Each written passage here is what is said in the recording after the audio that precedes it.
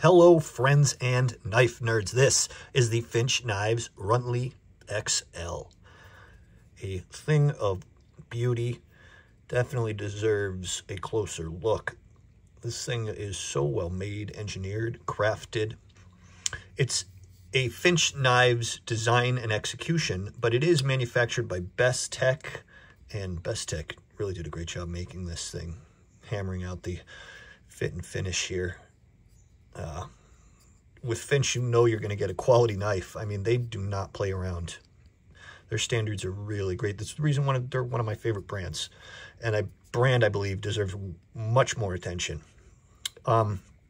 So, I love the traditional look, as most of you know. And this has that beautiful traditional look with a nice modern twist on it. Traditionalpocketknives.com has a ton of knives. If that's an aesthetic you enjoy, like myself, take a look over there for some really high quality and some cool exclusives. Excuse me. And yeah, they really did a great job with this thing.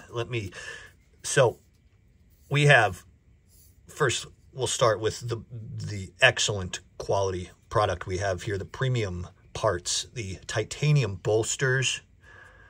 Look nice. It is a bolster lock, as you can see there. We have cross-weaved carbon fiber, black carbon fiber. It has a special name. I do not remember it. A titanium back spacer here. Finishes that off just beautifully. And a titanium pocket clip. 3D milled. Really nice job. And this thing is just so nice in hand.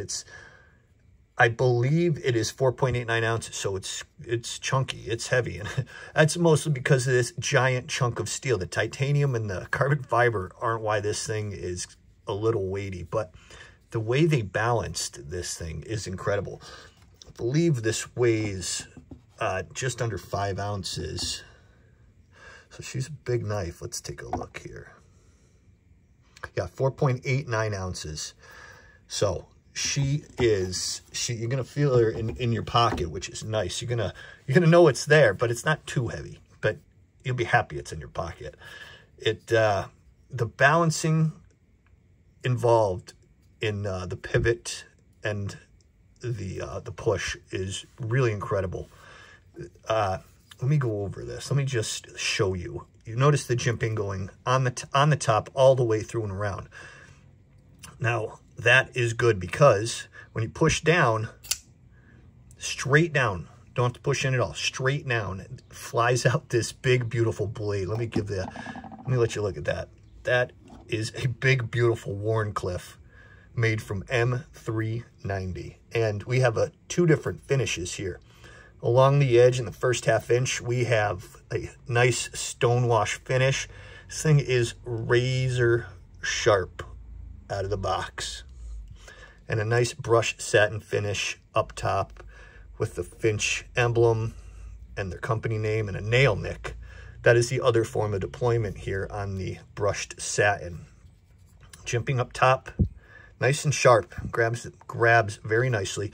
So the ergonomics here in the engineering, it's all together. It's all very high quality. So with a flipper, usually the tab gets in the way, but this tab was made so that it actually adds to your ergonomics.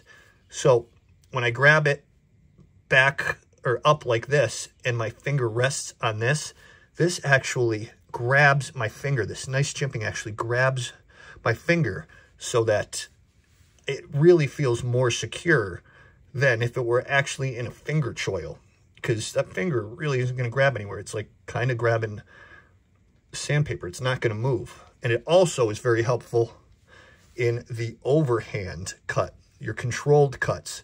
So I'm going to grab with my my middle finger here and be able to press up and be able to press down, excuse me, when I'm making these controlled cuts. And that really adds some steadiness and a little more control to when you're using this knife. It's just been very impressive to see what engineers are coming up with to mitigate the problem of the flipper, and I think this is the answer. Nice flat angled piece with some jimping. really makes a big difference when you're holding this knife. Really adds to the comfort and the security. So anyway, let me get into a few comparisons for you so you can see what some of them look like. Line them up pivot to pivot. This is the Chernobyl by Finch. And we also have the Hellfire Voodoo. So pivot to pivot, you can kind of see the size comparison there. Let's get the tool out. 7 1/2 inches with a 3 1/4 inch blade. So these are, the Hellfire is slightly smaller, and the Chernobyl is just a hair smaller. If we put the sterns together there, so you can see that. But let me make one more comparison here for a little more, put a couple more slightly more popular knives on here. Some you guys would probably like to carry. I love to carry as well. The Hogue Deca and the Kershaw Bel Air. Pivot lineup. Yeah, those are all just about the same size, about 7 1/2 inches. Maybe a little, maybe a hair quarter to an eighth less on the Kershaw, but the Hogue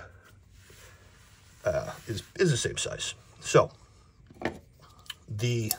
it's a pretty typical EDC size. It's definitely a little more weighty. You probably have another ounce, maybe 1.5 ounces in some cases. And so it's a little heavy in your pocket, but that's because of this big chunky piece of M390.